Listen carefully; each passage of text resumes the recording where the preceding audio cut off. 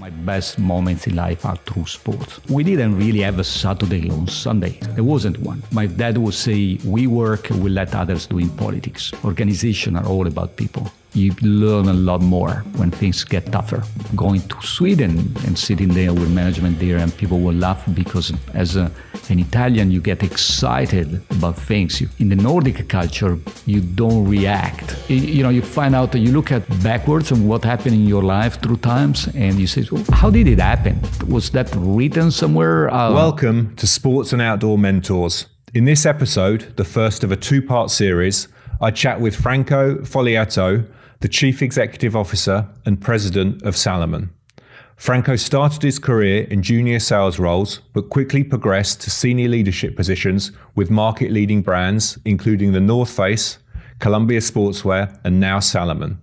I chat with Franco about key moments throughout his career, his passion for outdoor sports, his military service, plus much, much more. Before we get into the episode, I have one favor to ask. Please hit subscribe. This helps us to continue to grow the channel, elevate the content, and to bring you insight from more great leaders from the sports and outdoor industry.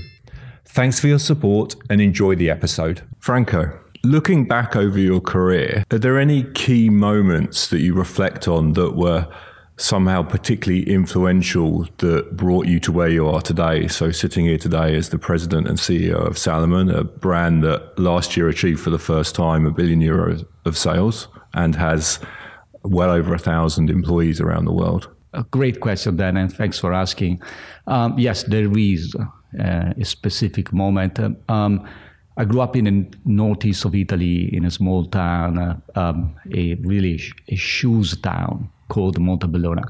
And I grew up in a small family business. And literally when the business was closed because my dad passed away and I went to business school, and I came out of business school, the dream for my family was for me to join a bank, which was really I would say the ultimate destination for a good kid coming out of a good family. Now, what happened is that I've been always a little bit of a rebel, and ultimately I ended up picking up a temporary job in a very small American company in the outdoor industry. And literally, I woke home, I had this job offer for this big bank, dream job for every kid in town, my early 20s. Went home, told my mom, actually, I've refused the job. I'm going to work for this little American company in the outdoor industry. And she looked at me, she said, you got to be mad. There's no way you would do it. And ultimately, she didn't talk to me for like a couple of months. And, there are moments in life and you don't know this is a big choice. You just go after what you love. And at that time, it made a lot of sense. I wanted to grew up in a global company. I didn't know even what a global company was, but I thought it was great to work for an American company. I was born at the bottom of the Dolomites, and Dolomites was a playground. I was the outdoor industry. I was on a military service as an alpine team, and literally I loved what I was the mountain, the climbing, the hiking, and the skiing, and it made sense. I was going to work for a company that was doing what I love to do, and that was a big decision. Because eventually I ended up traveling to the U.S., which was something early days in the mid-90s in a small industry. I ended up challenged by different cultures, with global people, with people that weren't Italians, and all of that has been a big change. And I keep saying, if I was going to work for a bank, I would have probably a completely different life, And I didn't know that was a big choice. I just did what I thought I would enjoy most. You mentioned there a lot about your love. In fact, I used the word that you use, your love for outdoor sports. But where did that love come from? And was that something that was part of family life when you were growing up? I would say so. We were born at the bottom of the Dolomites. My dad was a hard worker.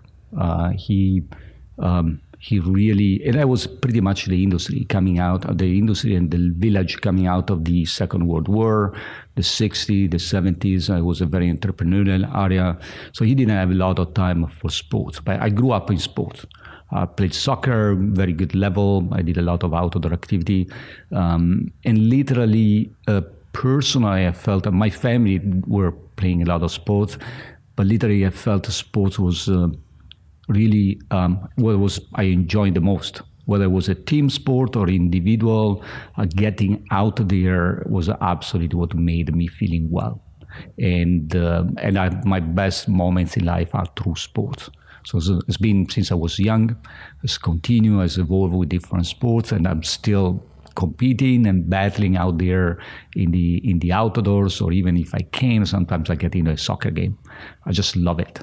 You mentioned there that your father was was working really hard when you were young. Do you think that work ethic has influenced you? Because I think when I look at your career and the roles that you have, I mean, there's no other way than to work extremely hard to be successful, I think. Yeah, for sure. I call that probably one of the biggest assets I've got from my family. The other one is the respect and the old tradition and family. Still, my wife and I are a little bit the two rebels of the village because we left the village. Since 20 years, we live abroad. All our family members are still in town. So we're very close. My wife's family and my family are very close. We grew up in the same village. Yes, that culture of respect for work, for passion, is definitely one of the biggest actions. I keep saying I don't have a job. I literally don't. I mean, this you can't call it the job. Look around you. You've got skis, running shoes, hiking. I think I'm probably I reputate myself as one of the most fortunate person in the world. I do what I love. I don't consider this being a job. That passion for work and respect for work is probably one of the biggest assets that come out, in particular from my dad. We didn't really have a Saturday on Sundays. There wasn't one. It was my dad would say, "We work, we let others do in politics," which you can agree or disagree with this, but that was his statement. That respect for the culture of work was absolutely the key asset, and he was able to do that with passion. That's the other big difference. I would remember cleaning the place where people were working on a Sunday with my dad ordering pizza and Coke as a reward. And that would be one of the best time we ever had with the family, just regrouping. So the work was going beyond being something to do, was a way to connect the family, a way to regroup in a more confidential way. And all of those are great assets that I've been using over the years. When we get management together, I bring management in an offsite. It becomes a little bit what we used to do with my family. Going in a place, regrouping in a more confidential way, getting away from the daily business to reinforce the link across the different members. And this is a great asset. I will never be thankful enough for those great assets, no doubt about that. So you studied business administration at Venice University. Yeah. And then, as you already mentioned, you then went into military service. I'm wondering, looking back, did that kind of influence you in any way, that period of military service? Oh, yeah. I was an officer, went to school. The people's management was a big thing. You find out your early 20s. The rule when you go in military school, you have to, if you are going to ask 100 to your people later, you have to be able to deliver 200. So the officer, the teachers will ask 200, will get out of bed overnight, doing activities. Then they were getting us in school in the morning, and it was a very intensive period, short, very intensive. And then what happened is I did my service, which for us at that time, we didn't have a lot of money. We were paid. It was a great opportunity. But literally, we were challenged with some activities. In particular, we spent time down during the mafia time in Sicily. I had to run a few hundred people, be responsible for a few hundred people. You bring in kids to guard sites or protect sites. When I'm saying kids, it's 18 years old people that never moved from their own village and suddenly they have a gun or to protect the site. So there are learning lessons, very many learning lessons about your people taking care, going beyond to understand what's happening in the back, what their mental situation, mental status, taking care of them, feeling the responsibility that, what you do will be influencing several hundred people. And that was, when you do that in the early 20s, boy, I tell you, the sleep is not great. Now, did we know exactly what we were doing? I wouldn't say so. We were learning. And we had a challenging situation. And you know what? We learn more from these challenging situation than what we learned when things were going. But definitely people's management was a big thing coming out of that. You would, literally, you come out of school, you get into I call that the washing machine in the military school for 6 months. And then you got thrown out there to run a few hundred people, and literally you say, okay, how am I going to do this? In your early 20s, you don't have 30 years of experience at the back. So that was a great learning school, in particular for people, taking care of people. Ultimately, organizations are all about people. And that's where the learning was great there. So you've worked for some very prominent names in the industry. So obviously to name but a few, so North Face, Billabong, Columbia, now Salomon. When you reflect on your career path, how do you feel about it? And looking back, is there anything that you'd do differently if you could do it all again? Great question. I think yes, I've been fortunate to work with some of the best brands in the planet. No debate about that. My early days with North Face, I was young. I lived through many phases. North Face, prior acquisition, after acquisition, was a great learning curve. Did different jobs, had great mentors and people. I didn't even know what a mentor was. Literally, people weren't talking about mentor. I just had a boss who was great. And it's been one of the greatest assets I had at that time. I never really had a very high responsibilities. And that was the phase one. Again, it was literally learning about how a global company works, how you interact with different cultures, spending a lot of time in the US. I remember, going to Sweden and sitting there with management there, and people would laugh because as an Italian, you get excited about things, and in the Nordic culture, you don't react in a very open way, or you react in a very different way from an Italian. And I didn't know. I just felt I got excited, and I started to sentences and people were laughing, looking at me. So you have those things you kind of learn over time. That was a great culture, but never had a huge responsibility. I ended up running the Western Europe side. I was doing great with North Face, and literally what happened is my wife wanted to go back to Italy. We wanted to build a family. We're living in Paris. She's a lawyer.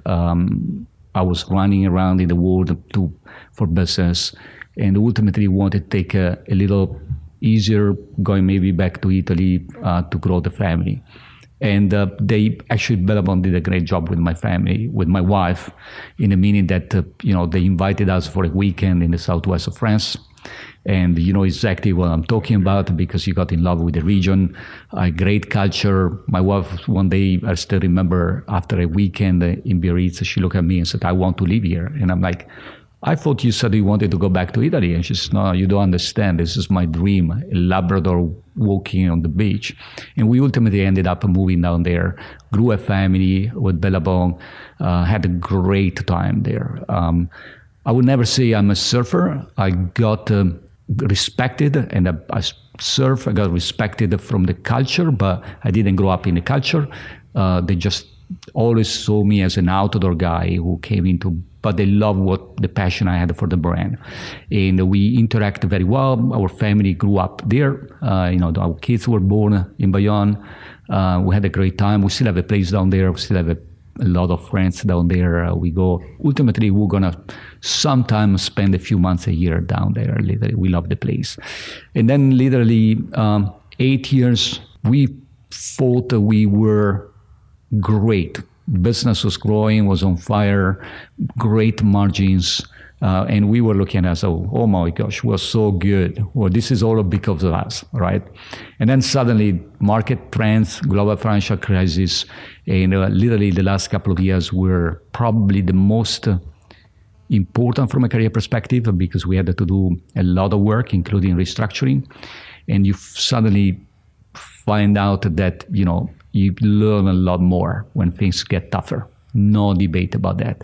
And then again, it's year number 10, you're sitting there and you suddenly get a phone call. I wasn't looking for a job. I was probably thinking about going back to the mountain. I was missing a mountain. You have you have the Pyrenees down there, and literally, call that being lucky or whatever. I got a phone call from an incredible gentleman and chairman of Colombia, and who said, "Hey, I'm coming in Europe. I've been told your name, want to meet with you. Let's have dinner together." And it was absolutely a great opportunity to connect with the Colombia family. And, and it was easy choice, honestly. You live in Biarritz, you walk home, you tell your wife, well, maybe we're going to move. And she's not sure. And then you say, well, the opportunity, we're going to move to Annecy. She says, well, that's a pretty good move. Yes, why don't we go and look for a place there? And we literally came here with the kids. We have been here many times, obviously, in particular with North Face. We bought a place straight away. We wanted to live next to the mountains, and we wanted to keep this double connection. So our dream has been always 6 months at the mountain, 6 months on the sea. I didn't get to buy a cabin at 2,000 meters. I was not successful with my wife with this, but we got a great place outside Annecy. Literally, I go with the dogs running on a trail from my backyard. And that was a change in lifestyle, great opportunity to connect with an unbelievable brand, completely different from North Face, but still one of the brands that built, one of the largest outdoor brands, as well as a brand that built the outdoor industry in a different way from North Face. It was great ride. Actually got the opportunity and pleasure and the honor to meet you there. We had a great time. It was a little tough at the beginning, but then things turned out very well. And we were doing great. And one day I got a phone call, chairman and the board said, well, we like what you've done in Europe. Maybe you can give us a hand. What about moving to the US, to Portland? I don't think it was really a question. I think it was more a statement, right? And you met Tim, how such a great gentleman he is. And we were happy to move there. It was a little difficult, you're getting mid-40s, late 40s. If maybe I'm pretty good here. And I was going to Portland all the time. And literally, we decided to move there with the family, got engaged straight away with the town, with the lifestyle, the Pacific Northwest. The kids got there. They were literally, I think, we've seen our kids going from being children into teenagers when we moved to the U.S. So that's where our connectivity with the U.S. is still very strong. And we had a great time until COVID came. COVID was a little bit of a rush. Things were great, and my wife at a certain point started to say, maybe it's time to go back. And I was like, not sure, we're good here, kids love it, but I think she felt she wanted to get closer to the family. And I told my wife, actually, it's a funny story, because I told my wife, look, stop, we're not going to go back until, I'm so good here with Colombia. I love team. He's a great gentleman. The brand is doing very well. The company is doing very well. And I think I got a mission here to continue. And just to make sure she would stop complaining, I told her, look, the only call I eventually will pick up will be Salomon. And, I think she made things happening, actually, because a few months later, 6 months later, I got a phone call as well. We're looking for a CEO of Salomon, and we thought you could be interested in the job. And literally, you find out that you look at backwards and what happened in your life through times, and you say, well, how did it happen? How was that written somewhere? I don't know. I mean, it was fun, and it was an immediate love. Obviously, I do a lot of trail running. Salomon has been a competitor, as a brand that I'm passionate about. I got in my office my Crossmax from 2001. I had my old skis from the 90s. It's just one of those brands that you always feel honored to contribute to, and with a great team. So again, as you're sitting there, says, why did that happen to me? Why did I ended up working for a bank and just doing that type of stuff? And again, what was the driver was always the passion, the brand, the passion, the people, and the sport. Yeah. Those are the things that made me always making a decision. And I remember when I was in Portland, I had this opportunity to come back to Europe, working in a slightly different industry with a much bigger business. And again, I could have accepted it was a bigger job and all of this. I didn't feel I really wanted to move out of the industry. I felt that I wanted to work for the industry I loved, which was, the outdoors and the sport, and I was not going to compromise what I wanted. And I was in a lucky position because I could choose.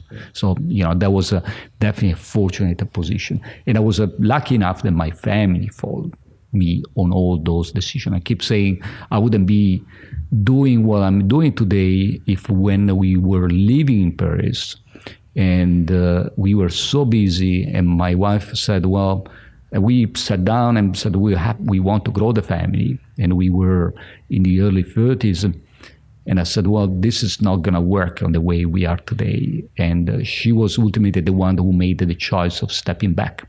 So, it's a choice, right? It's a family choice. You do that together with somebody else.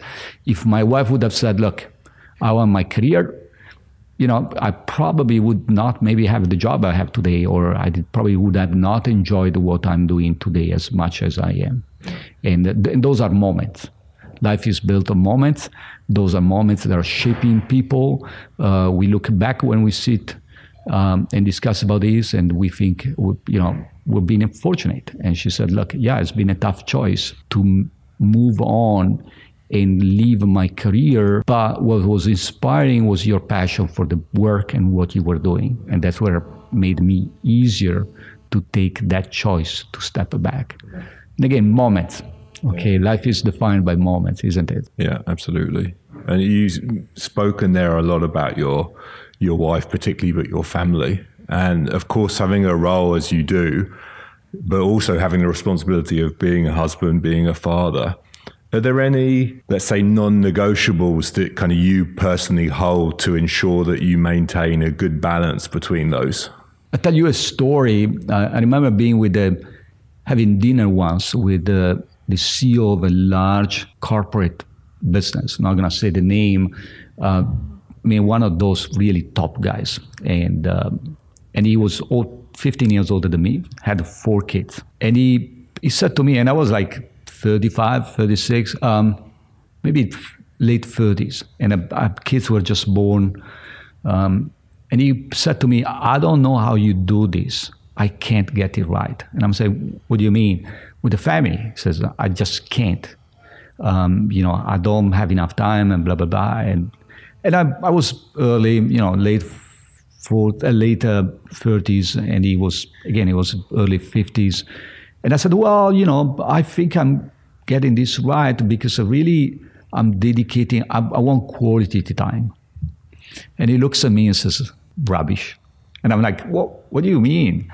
He says, you're going to see this. family needs quantity as quality. And you're going to find out over time that you will need to do a lot of compromise. Now, there's no perfect balance. It's a choice.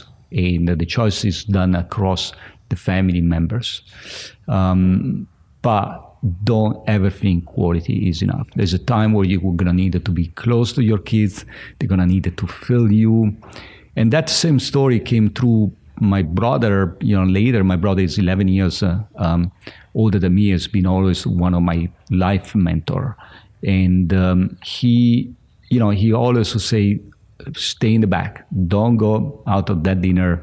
Don't do this. Just make sure, you feel, the kids feel you when you're there. So there is no perfect rule. It's a trade-off. I keep saying, if someone gets the perfect sauce or the perfect mix, I'm ready to have this conversation. I can't wait to learn. There's a high ends and low ends.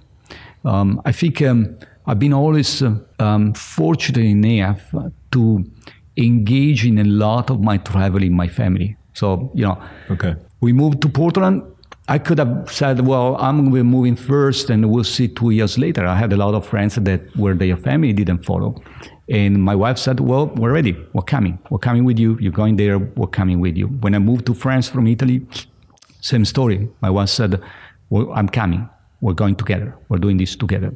So that sharing of experiences has been one of the strengths of the family. Yeah. And we always connect work. The line between work and family has always been blurry. And it was a choice. My wife would say, how many hours do you work in a day? 24, because you never stop. And, a lot of people says, well, you have to be able to cut between the two. I can't. Okay, now, can I live with a balance? Yes, because I love what I'm doing. So the passion will come together with the work. When I keep saying my ambition is to test every single product we build. And I try hard. So when I get out of the office and I go home, if I go for a run or a walk with my wife and the dogs, I'm just going to put on a new pair of shoes. Is that work? Is that a passion? Is that family? I don't know. It makes no difference to me. I've been always fortunate enough to combine the two things. And I've been always fortunate enough to have a great family that follow me and they share that passion with me. So, my battle with my kids at the moment is about, what kind of skis are we going to use for winter? Is that, we were in a store here a week ago and I was trying, well, maybe you should get a split board. And he's like, no, I don't want the split board. I want to use ski touring skis. So it's, all our debates. So it's, people sometimes will think that's not very good because you got to keep work separate. I think every family finds his own balance. And I think I've been great enough that, my family has been sharing my passion. And we live this as a lifestyle. Yeah. We live this inside the company as well as outside. And that has been literally what has shaped the entire career that I have. I never really separated between work and passion. Yeah. And that's been, and again, I ask myself all the time, what would have happened if I was going to work for a bank? What would have happened if my wife would have said, sorry, I want to be a lawyer? You have to take a step back and we're going to share the family, the grown family. So all of these are choices. Can we do this in a formalized way? No. What are the few things that you shape over your life that you always drives what your choices, and there's a lot around passion and motivation on what we do as a family. Yeah. Okay, and I always knew, I've always have known I was asking a lot to my family. I mean, I have high expectation at work and with the family. But at the same time, and again, people will say, we don't care. We just want simple life. We want to live, just work a few days a week and just get out and do nothing and relax. But the family has always been engaged with my passion. So it's been I feel probably the most fortunate person in the world. So who would you say has been the person that stands out as somebody that's influenced you the most professionally? I've been fortunate enough to have great people next to me. When I joined North Face, I had the CEO of North Face that literally gave me for Europe and then became the CEO globally, one of the most experienced Italian and later global leaders in our industry. Karl-Heinz Salzburger, he was great. He wasn't a mentor. He was just the guy that I was looking and saying, one day I want to be like him.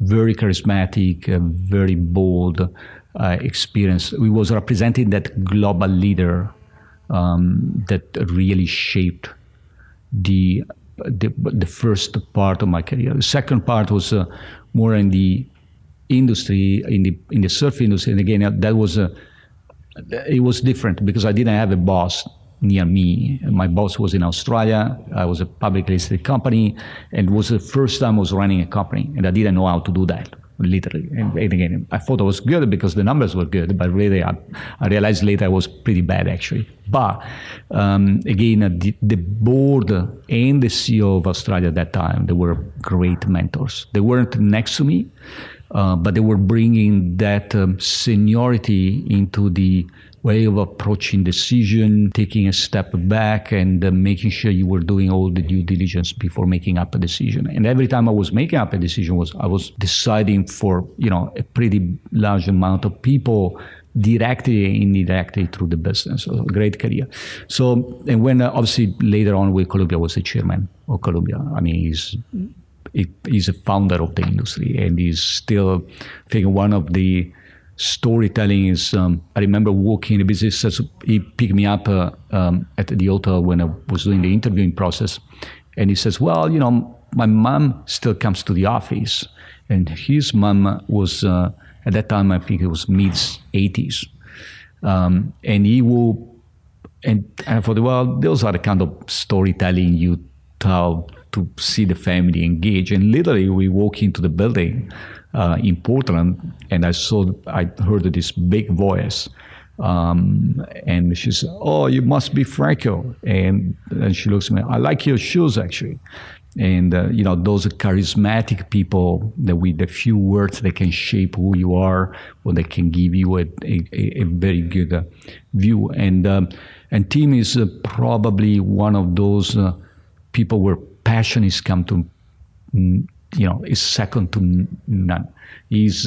I think he's now probably mid-70s and still works as it was the first day. He's absolutely motivating, and I think that was very inspiring. And later on, again, I think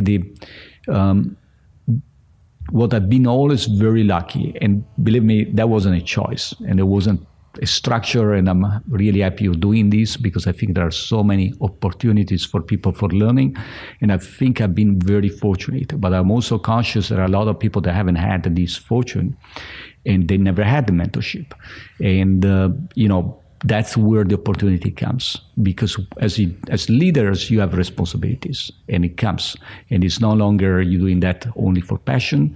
When you wake up in the morning, there are thousands of people depend on what or some of the choices you do, and you have to be responsible, and you have to make sure you're doing that in a structured way.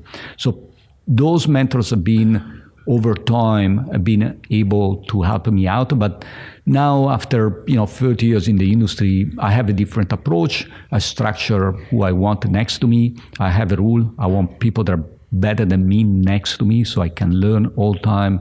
I'm passionate about learning, whether it is a new language, whether it is new people, whether it is a new product or new innovation, a new sport. I always want to push the boundaries, and that's what motivates me. At the same time, I wouldn't be able to make decision if I didn't have great people next to me that will help me to constantly evolve, and honestly put pressure on me to get better. When you have when you go running with someone that is stronger with you, and the climb comes, and you see the guy going faster than you, boy, you feel a lot of pressure. Same story when you go skiing, and you see, whatever off-piste or piste, and you feel the pressure, and it's same story. You push the boundaries, and that's where I think the sports industry and the outdoor industry is all about, and that's what makes people better. That's why one of the reasons why the industry has been growing and has become a lifestyle, because there's it goes beyond the way you look like into who you are. And that is absolutely a massive differentiation. So again, I would also say that some of the best / leaders, mentors I met in my career, they're not big executives. They're not CEOs. They're not president. I walk into the building in the company every day, and I go around talking to people. That's where I found some of the most inspiring leaders. People that don't have my responsibility, but they have the same passion and engagement. That's what is feeding me. Their smile, their happiness, their joy for what we do.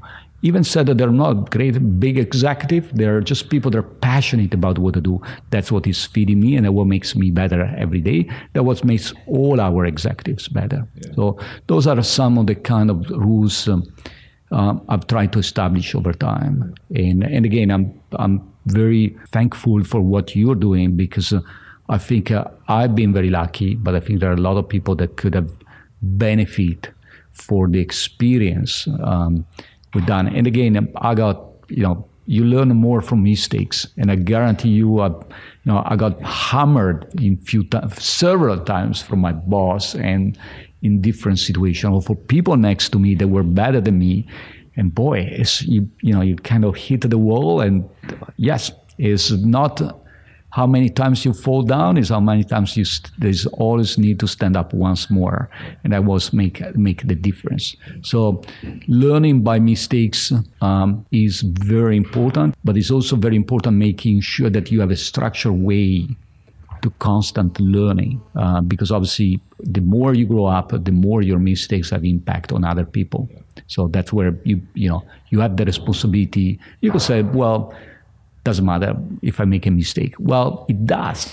It has an impact on the business, may have impact on jobs, and that's where the responsibility comes together with the opportunity, I would say. You mentioned the pressure, and I think in any senior leadership role, I guess any role to a certain extent, pressure can sometimes lead to stress. Stress can sometimes lead to anxiety. Do you have a way to manage that yourself? Because I'm sure over your career there's been periods of high stress. So for sure, I go skiing and go running. Okay, this is what I suspected, but as simple as it is. Yeah. No, I think look, I have a rule of I don't always achieve that, but at least I train 1 hour a day. Yeah. And it's difficult because when you jump on a plane and all of this, but literally I was a soccer player, doing a lot of sports in the mountain. I was a hiker, I was going skiing, but I never looked at running as something very important in my career, or what I wanted to do. I was running for training. And ultimately I got into running and trail running because I was traveling. And there was no other opportunity for train, and I was lucky enough to grow up with a culture of trail running in the late 90s in California with the athletes from North Face, going into the marinas up there, and suddenly became a passion as a need to go outside and stay in nature. So to answer your question, yes, I go and have sports. Whether it is Nordic skiing with the kids. I call that the zen that comes with the sport. People do yoga. Yeah. I go for 2 hours run, and I go up in the mountain. It allows me to connect with nature, and I truly believe nature brings things back to simple. When we run a busy life, planes, responsibility, board meeting and stuff like that, ultimately we'll get a little, I wouldn't say lost, but it gets complex. How do we bring that to the lower level? Nature, sports. And that's, to answer your question, that's what I do. And sometimes I have the pleasure to go here in the company, at lunchtime, I connect with people. I think one of the things I got told was like, oh, this is the first time we have the CEO of the company coming and running with us. And I'm like, well, you guys want to have fun yourself without me? No way. I want fun. That's why I'm in this industry. So the passion around sport is what is driving. And again, as people do, my wife does Pilates. Okay, people do yoga. I go running, and I love it. I just love it. As there is not. I think at Columbia, Tim used to say there's not, or Gert used to say there's nothing such like bad weather. There's only bad equipment. Okay, we've got great equipment, and we're in the outdoor industry. So there's bad weather. Don't worry. Just put on a jacket, get out. Yeah. So that's where passion gets together with the work, with finding the right balance. And again, I wouldn't even call the right balance. There's no balance. Sometimes it's high, sometimes it's low. If people ask me what's next, I'm gonna run and ski. Okay, and the dream when I came to Salomon was ski in the morning, trail running in the afternoon, and that still is my ambition. I don't get enough of that. Okay, well, I'm working hard to get there. Great. I hope you enjoyed the episode as much as I did. We love to read your feedback, so please leave your thoughts in the comments below. Thanks again for your support. See you soon, and don't forget to subscribe.